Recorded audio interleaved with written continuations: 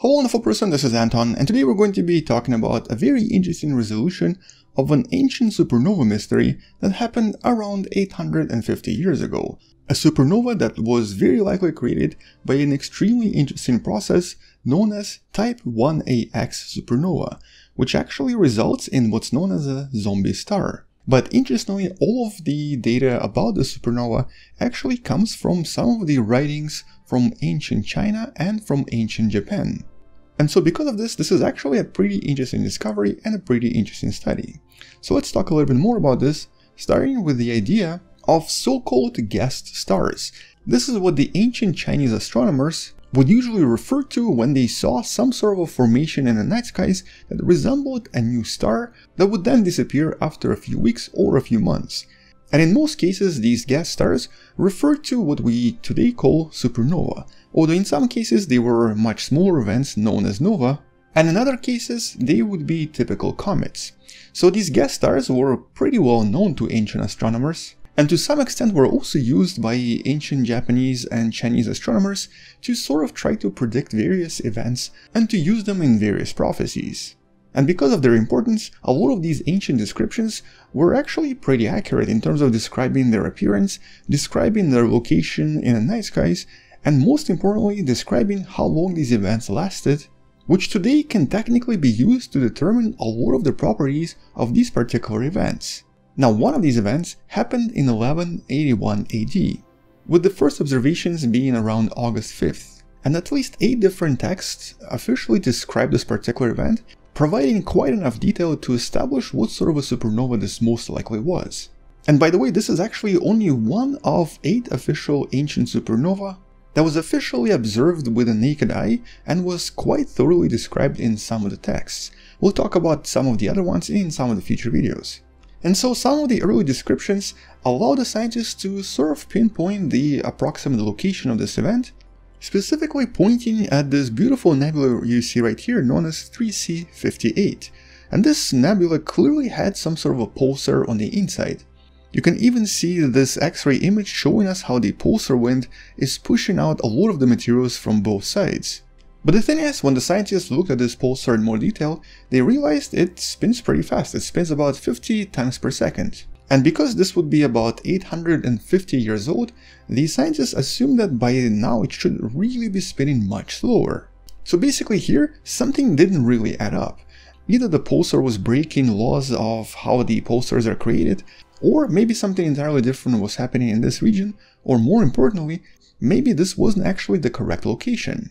And so for a few years now, this was actually a really big mystery, with the mystery suggesting that our model of formation of neutron stars might not be entirely correct.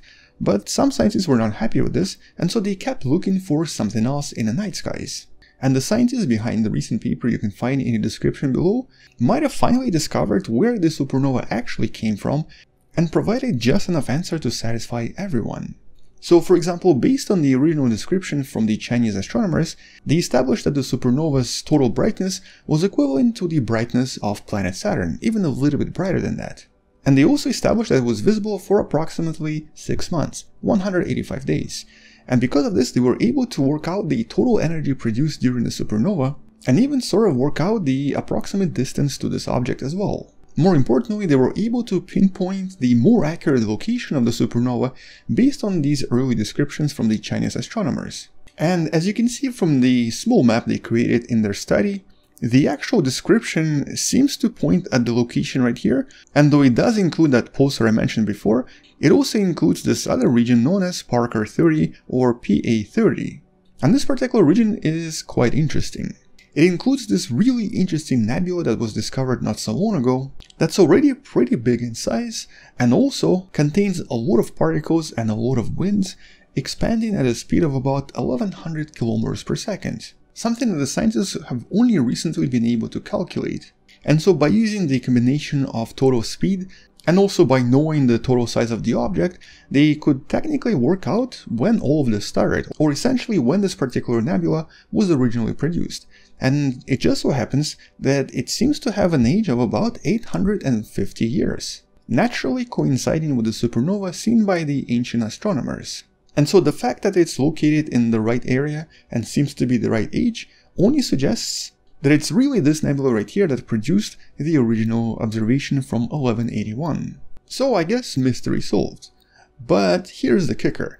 This particular supernova, or this particular remnant, was actually created by an extremely interesting star that was originally described back in December of 2020, one of the most interesting supernova ever discovered.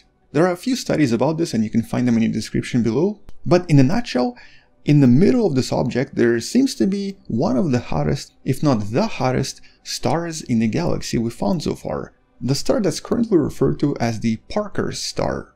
And this strange hot object is also a result of an extremely rare event, an extremely powerful event. An event that results in what's known as the zombie star. We normally refer to these as Type 1AX supernova. One of the older videos on the channel explains this in a little bit more detail. In a nutshell though, this type of an object is made when two white dwarfs that are usually not too massive collide, creating an extremely massive, extremely fast-spinning, and extremely powerful object. An object that instead of disappearing and exploding like a normal Type 1A supernova, ends up staying as an actual star that spins extremely fast and is also sometimes referred to as the Super Chandrasekhar object.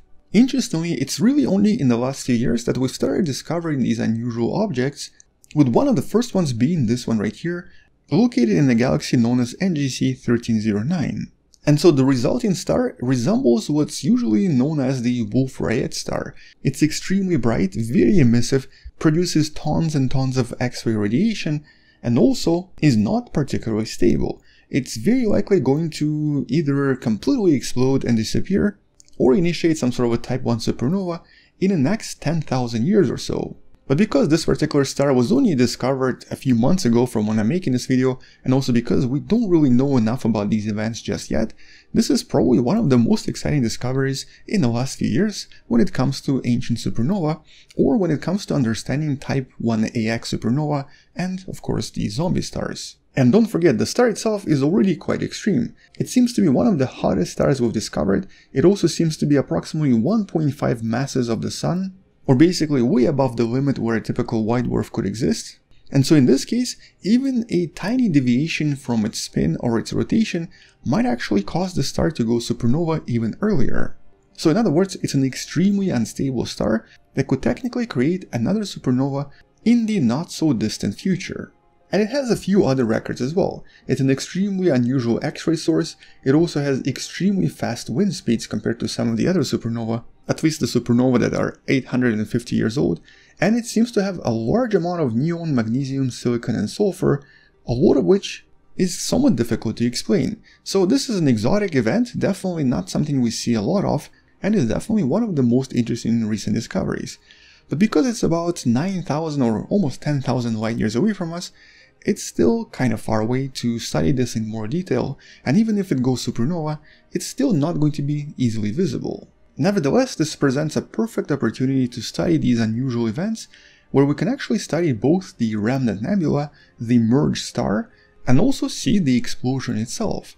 So when it comes to supernova, this is definitely one of the most interesting discoveries. And at the same time, this also makes this particular region and this particular star the most likely candidate to go supernova next in our own galaxy. But when exactly this happens is of course a question we cannot answer. Mostly because we don't really understand these particular zombie stars really well yet, and we don't really know what happens inside of them. But we might in the next few years.